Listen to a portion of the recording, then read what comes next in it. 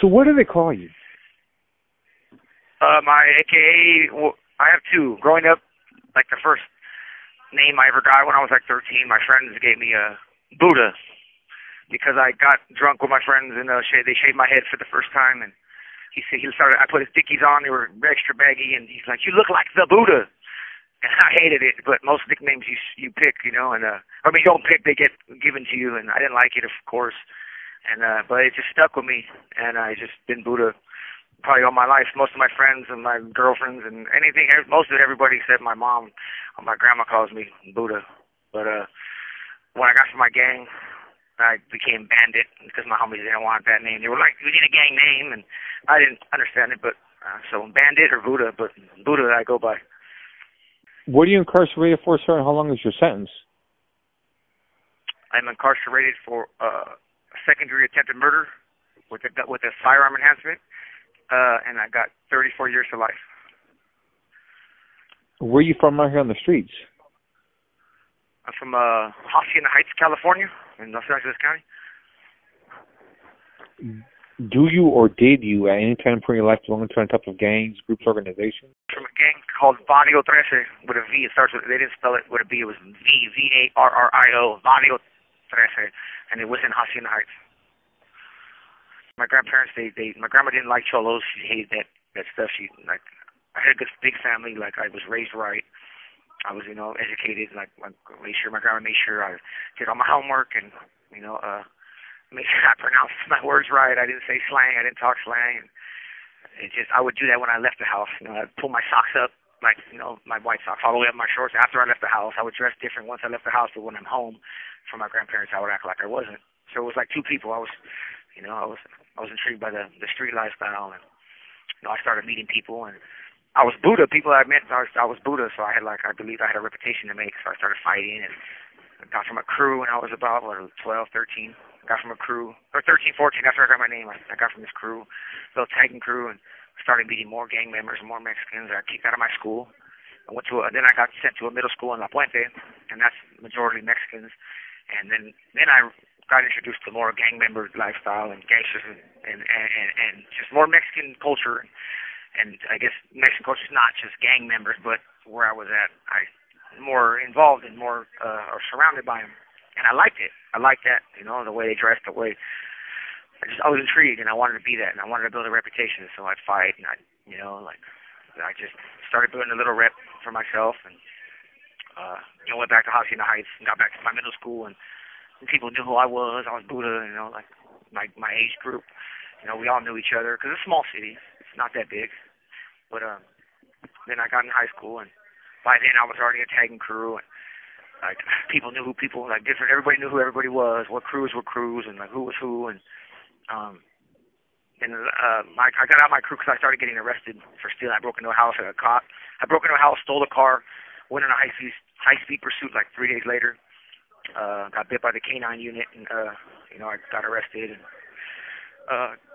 there was a rumor I snitched, and so as soon as I got out, I went to all of my friends and my crew. I dropped the crew. I got jumped out because I told them I'm not no snitch. I'm here to clear my name, and I got jumped 2 times, and I left the crew alone. And then I started just doing my own thing. I started, like not going to become. I never wanted a gangbang. I was nice. Like I got along with everybody. The friend that I told you hit me in the head with a cast, he got from a gang in La Puente called Puente 13, and him and his brothers, they were from there. And I could have became, but I just didn't want a gangbang. That wasn't me. I got along with everybody. I was just more the stoner who just was friends with everybody, and I can go anywhere I wanted and without tripping on who's tripping on me. And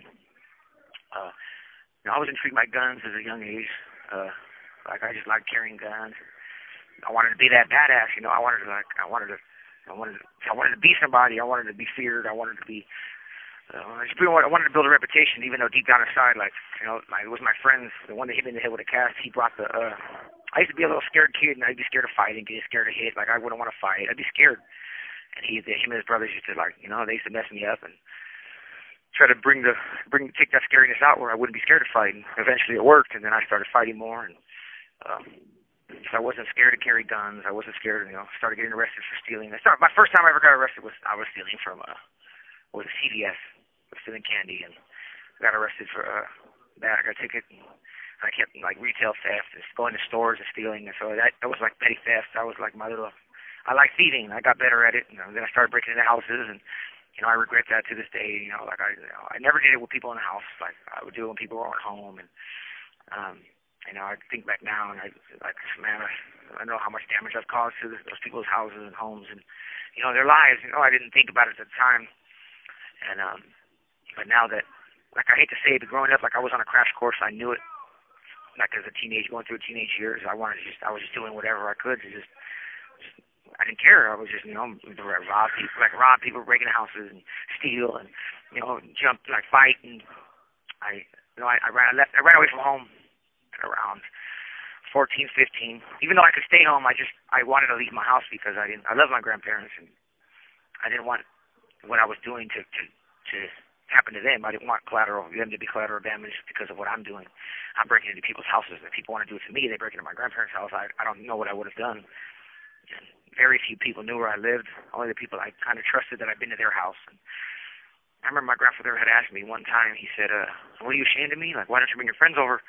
And I couldn't tell him, I kind of choked up. I was like, "Pop, you don't, I can't tell you." I just recently told him a couple of years ago, like, I explained what I was doing. Like, Papa, I was breaking into people's houses, and I didn't want you guys to get robbed. I didn't want this to happen. You don't deserve it, like, what I'm doing you shouldn't pay for. And so he kind of understood, but, he's still here. He still loves me. Thank God he's still alive. He sees it. This call and your telephone number will be monitored and recorded. Around,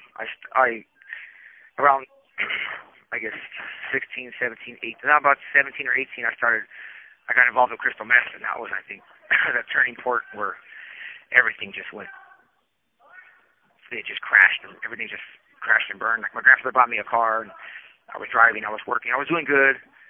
And when I started smoking crystal meth, my friend brought me, one of my friends that I grew up with, the one that hit me in the head with the cast, his cousin introduced me. You have 60 seconds remaining. Well, I was 16, 17, 18. My grandparents bought me a car, and I was shortly after that, one of my friends that I grew up with, he introduced me to crystal meth, and I got mad at him the first time he offered it to me because I didn't know what it was, and I looked down on it. I was like, no, I'm not doing no hard drugs. I smoke weed, I drink, might do coke and ecstasy once in a while, but I was like, that was crackhead shit. That's what I felt. I just didn't want to do it. I got mad at him. I'm like, don't ever do that. Please don't. Like, I got mad, dropped him off. And he called me. He's like, I'm sorry. He said, I trust you. You're my friend. He goes, I've been using again, and he goes, I felt comfortable to let you know. And so I slept on it. And the next day we went. I picked him up, and we were going to go see his brother's kids come up because his brother was locked up. So we're going to go, hang out with his children, kids, and big mama. Just give the kids, take them out of the park. But he popped it out again, and I was intrigued already. So I tried it. That was, man, I wish I would have never tried it because I lost practically everything. It just went down the drain. And not right away, but eventually it just made everything worse because I got introduced to a whole different world, tweakers and yeah.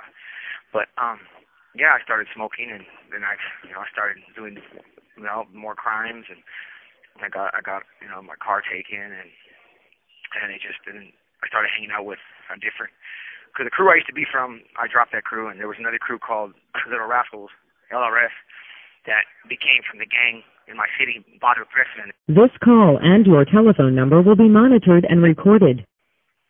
In Bottle President, Little Rascals clip, and I had a friend. I don't want to mention his name because I don't want to put him out there because he's still doing his thing. I've hung my flag up, and I'm not doing that no more. And he's still doing his thing, and I had love for him, and so I started kicking with them and hanging out with them a lot. I built like camaraderie, and they were my friends, or so I thought. I had a clouded sense of loyalty because they would show me love, but not too much because I wasn't from the gang, and so they always wanted me to become one, and I wasn't. No, I didn't want to. A few times they'd ask me, and they were like, well, one time I got kicked out of their house. We were having a big house party at my friend's house, and he was from their gang. He was from the gang, and he's like, anybody not from the gang has to leave. I was like the only one, so I left, and then one night I said, fuck it. Like, I asked the same one that kicked me out, him and my other homie, I asked him, what's up, can you put me on? And we were at my older homie's house. And he's like, really, you sure? And I'm like, yeah, I'm just, let's do this. And I was 18, so I was late. But I had already built a reputation for myself, so like, I went out, and it was an apartment complex, went out by the dumpsters, and my older homie and my two homies my age, I got jumped in, 13 seconds, they beat the brakes out, and they beat the shit out of me, but, like, the two, they didn't stop me out, they just, get up, ran it, and after I got all hugs from them, it comes like, we had a drink and, celebrated, and so I came from the gang, and I had to tell my friends that I grew up with, the one that hit me in the head with a cast, and because they're from my enemy's gang.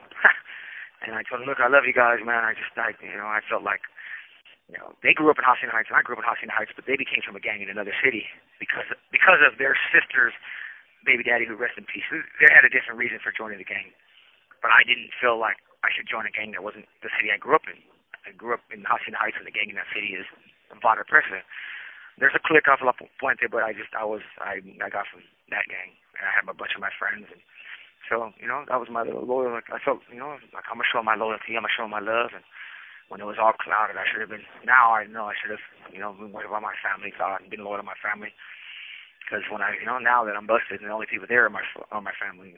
But I pertaining to my case, I've been in and out of county jail for, petty theft and what else? It's like violations or whatever. I've been in and out of county jail. Never did no more than 8 months. The longest I did was 8 months. And this last, so 2014, fast forward to 2014, I'm 20 years old. My birthday's May 16th, and so I just turned May 16th. I turned 21. I'm living at a spot in Hacienda Heights, like a dope spot. My homies are there. I haven't already, I got a gun for my birthday. My older homie gave me a gun for my birthday, and so now I'm turned up. Like, I want to do so. I want to put in work. I got from the gang not so long before that, and I wanted to put some work in. I wanted to prove and build my name some more. And so from one day, 2 days after my 21st birthday, I have a 40 Beretta with 3 clips, and one in the chamber, one in the gun, and 2 in my pocket. And that morning, I woke up at that, and I was living in a trailer at some guy's house. There's a tweaker spot, and I got into him. One of the homies that put me on, he was arguing with his baby mama, and they were tripping. And we got a big ass argument. He asked to see my gun, so I just took the clip out, took the bullet out of the chamber, gave it to him. And he's like, "This is my gun." He's like, "This is mine." And he goes, "You trying to get money behind my back, and you want to get things without, you're doing shit behind my back and making money without me, and that is my shit." I was like, what? So it blew my mind, but he'd been tweaking and fighting, so I was going to go get off and start swinging on him, and then he turned around and swung the gun at me, and it stopped, and it was just like, he smiled. He's like, "I was just joking," and he gave me my gun back, and my emotions were through the roof, because I'm like, what? He was trying to jack me, and then he was playing, and you don't play like that. And so I just took the gun back. I went. I had a shotgun at the house too, so I hit the shotgun shells because I don't know what he was capable of. I don't know if he was going to kill his baby mom. I didn't know, so I hit the shells and left. And took a walk to see him, to get this, to get some air to calm down. So I walked to the other side of my hood and went to another spot I knew. And I asked one of my homegirls, like, "Hey, can I borrow a bike? Like a bicycle?" I didn't have a car anymore at the time. And my friend had a car, but he'd asked me, like, "Let's go put in work. I'll take you to go put in work, and you don't got to go by yourself." But I never wanted to put my friends in that position. I would feel like if I took him and we went and caught a murder or something, we went and caught one of my enemies and killed him, and he would tell on me, and I wouldn't want it because he has a baby. He's just having a baby. I don't want to put him in that position.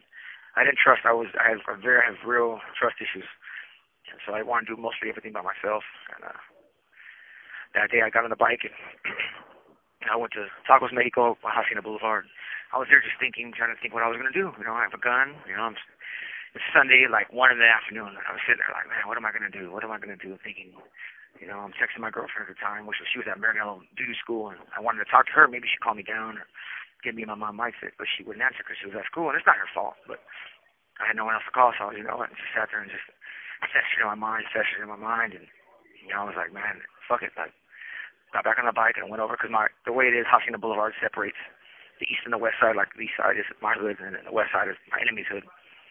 So I took my bike over there, went and cruising all the spots where I know I can catch somebody that's from the opposite gang, and went down the street.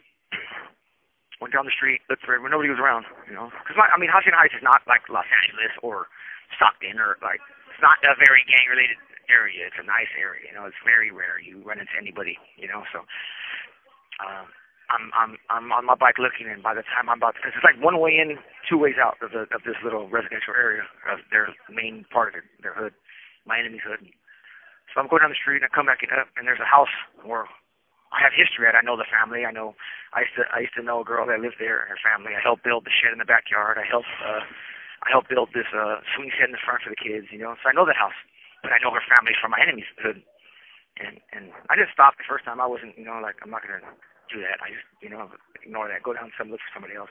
So when I'm coming back up, it looked like they had, like, I wasn't going to party on or something, like a family gathering or something, because there's balloons, somebody's birthday, there was children in the front of the swing set that I helped build. And, you know, so I wasn't really paying attention. I'm not going to start stuff there with the kids there. You know, I'm not doing that. I don't do that. So I'm coming back down the street. There's a guy, bald-headed guy, standing out front of the, you know, drinking a beer.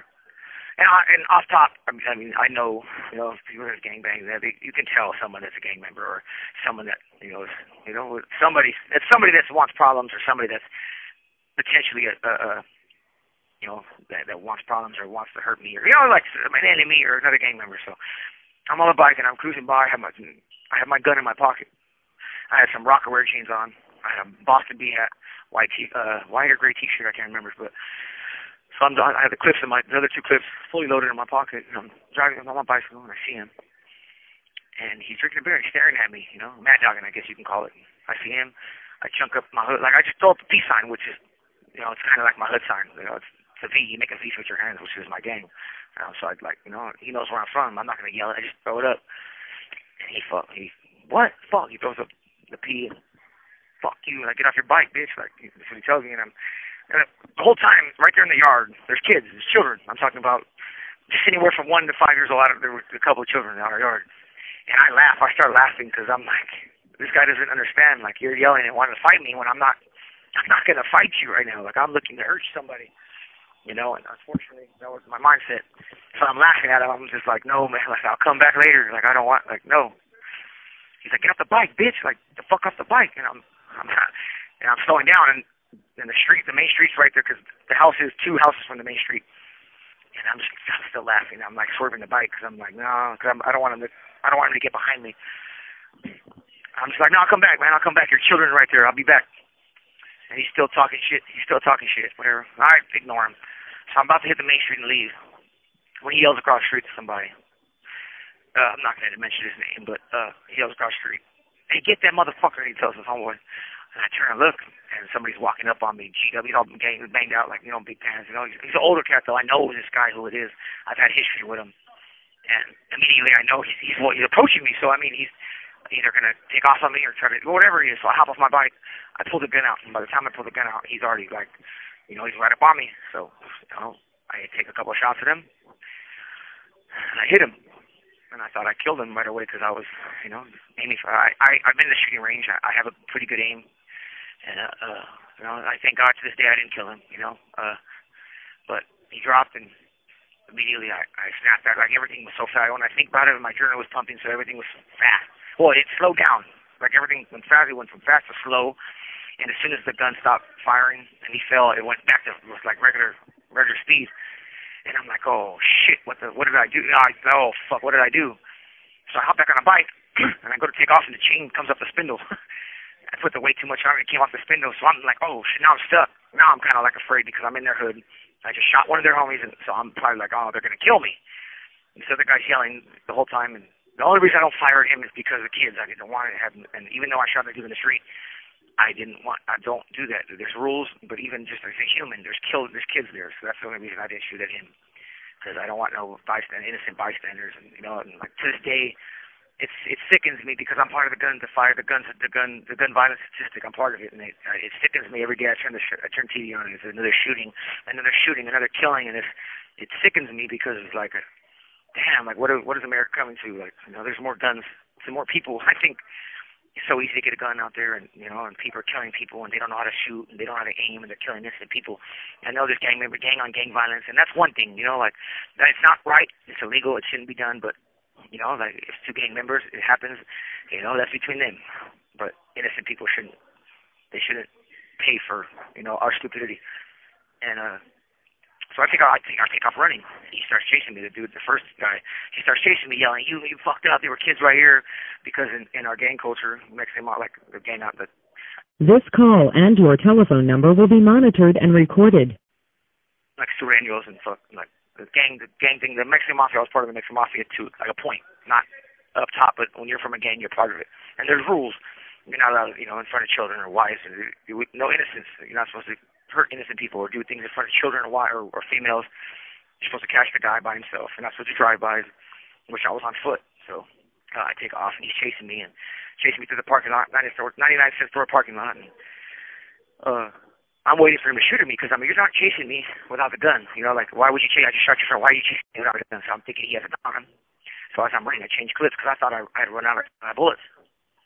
So I change clips. I'm running. I'm waiting for it. As soon as I hear a shot, we're going to have a shootout. So I'm trying to go to a public place, and it was stupid. You have 60 seconds remaining. So I was running. He's chasing me. My mindset was, if I go to a public place, he's less likely to start shooting at me. And that was hella stupid because I'm putting innocent people in danger. Now that I think back, but in adrenaline, you're running and trying to save survival instinct. You don't really think clearly. And so, but luckily he didn't start shooting. So I just kept running. Ran across house. I'm trying to get back to my hood, thinking that's going to be the safest place for me. So I make it back to Hacienda Boulevard. I lose sight of him because I'm running for my life. I'm running. I make it to my hood, hit the first street. I see one of my, not my friend, an older friend, like an older guy who knows my homies, and so I'm thinking he can say, I'm like, "Hey, help me!" The whole time I had the gun in my hand, I didn't notice. I run up, "Hey, help me, man! These guys are trying to kill me." And his mother was right there. And she's, "No, I'll call the police." And I seen her, and I was like, "Oh!" I put the gun away. I was like, I'm sorry, miss. I apologize. I didn't, So I just kept going. I'm kind of jogging down the street, trying to make it to my homies, which is two streets down, and I'm almost out of breath. I'm running, and over the years, I can tell. I know the sound of cop cars. And they're like, the cop hitting the corner, like a car swerving the corner. That's what I hear. I hear a car really fast hit the corner. So I stop. The sirens isn't on, but I just hear the and I stop, and I start walking like nothing. I start walking, and I try to act like nothing. And I hear the cop get on the floor. He orders me to get on the floor. "Freeze! Put your hands up! Don't move, please! Stop! Don't stop running!" I turn around, look at him, and he has a gun run on me, and I have a gun on me too, and I'm just turn back around, start running.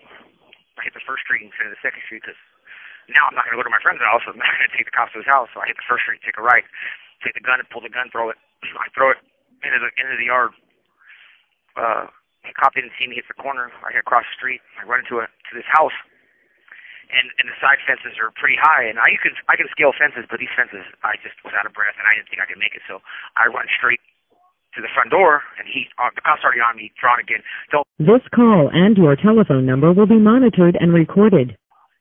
By that time, I'm out of breath, and I can't go anymore. I'm about to just pass out. So I just pull the clips out of my pockets, pull everything out of my pockets, and throw it under the car. And I'll tell you something. After everything I've seen with the cops shooting people, and I thank God that he didn't kill me right there. As soon as I reached my hands in my pockets, he could have blew me away. And he's an experienced sheriff that I through trial, and I even wrote him a letter years later, not for no recognition, not for no nothing. I wrote him a letter, personal letter, like a detective. I mean, it wasn't a detective. I forgot his name, but I had his name, and I looked at my case, and I wrote him a letter. I don't know if he ever got it, but I wrote him, and I just told him, "Thank you. This is me." I explained what happened, and why you pulled, that you responded to that shooting that day. And I'm like, after all these people getting killed, you had every right. You're responding to a shooting. You don't know what I'm doing. I reach into my pockets. I pull. He said, even he told in the trial that he heard metallic things hit the ground. So he could have killed me, and I told him, "Thank you.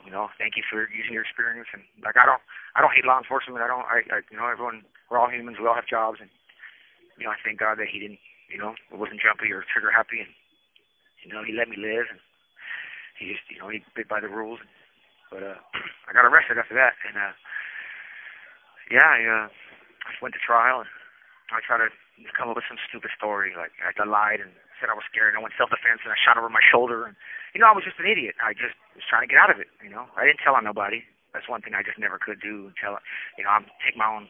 Every time I got busted, I I took the blame. I did it. I did it. I'm not going to go telling somebody else to get out of my own shit. That was never. Like, you don't snitch, and I just didn't. You know, like I'm not perfect, but I just don't feel like bringing someone else down is the right thing to do to get yourself out of it. You know, but so I just went and said I self-defense. I just tried to I was scared for my life, so I shot over my shoulder. Actually, they shot him, and that was it. But it didn't work. The jury seen that, so I was found guilty and. I was sentenced to max. The judge knew it. He knew I was full of shit. He knew it. He seen me. And he gave me the max on both of them, which I don't think I deserved, that extensive sentence because I deserve some time. I deserve to do very serious time before what I did. I almost took someone's life. I shot him in the neck, and I deserve to do time and pay for my crime. I do, but I just don't feel the time limit matches the crime because I got 9 years for second-degree attempted murder. And then for a firearm enhancement, I got 25 years to life. And it's kind of like, I'm not trying to weasel my way out of it at all. I believe I got to pay, you do the crime, you got to pay the time. But I just think the judicial system is, I don't know. But, that's neither here nor there. I'm not, crying or moaning about it. It is what it is. I've been down about 10 years. And, when my day comes, I'm trying to stay clean. I'm trying to stay out of trouble. And it's kind of hard, because we're in prison. It's not college, not school, but there's no excuse, I'm trying to go and I needed that. I hate to say it. I look back, I'm the type to learn the hard way, and I needed a life sentence. I hate to say it, but I needed that because if I would have beat that case, I would have got out and thought I was invincible, and I would have probably wouldn't either got killed or killed somebody. And I think that I believe everything happens for a reason, and I'm here for a reason. And now that I can change my mind, it shows me that if I ever get out, that's my second chance at life. And if I ever mess up again, I'm probably never come to prison, never get out. So I hope, I pray, and I was raised Catholic, but over the years, I know I believe in God, and I believe in different things, but I think everything happens for a reason, and I'm here for a reason, and I need to get out. And I was in Taekwondo. I used to teach kids, students. Once I was a black belt, I would teach, and I used to love that. I used to help kids. I like to help people, and I want to get out because prison is going to be the biggest part of my life, and I want to get out and help somebody. If I can help somebody from picking up a gun and shooting somebody, or if I can help a kid, at-risk youth, from not going to jail or not messing up his life like I did. I spent my whole 20s in prison. I can possibly spend the rest of my life in prison, but I truly believe that I'll get a second chance. But that's just being hopeful. And that's pretty much it. I've been in prison. I haven't really committed no serious violence. I've stayed away from picking up knives. I've gotten some fights here and there, and I've done some write-ups.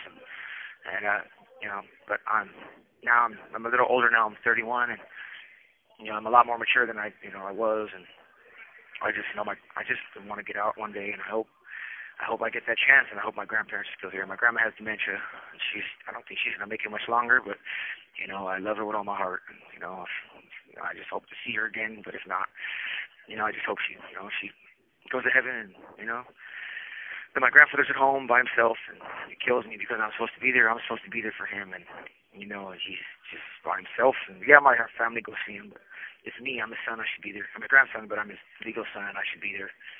And it just kills me. I wanted another Christmas with him. That was our thing. Putting the Christmas lights up, putting the tree up. I just want to. I hope I can. I told him there's guys celebrating their 100-year anniversary. Their 100-year birthdays, and you're only 88, 89, Bob. I hope he's hold out another 10 years, please. And he seems pretty healthy for his age, and we joke around and. And he's like, I'm gonna try. Yeah, I'm gonna try. And I just hope I can get that chance. But if not, I'm gonna make him proud. I told him I want to make him proud once again because I know I brought a lot of shame to us. I'm the only Kingsburg left. He had 3 daughters, and I'm his son, so I carry his last name, and I want to keep his family legacy, the name going. And I got it blasted on my back.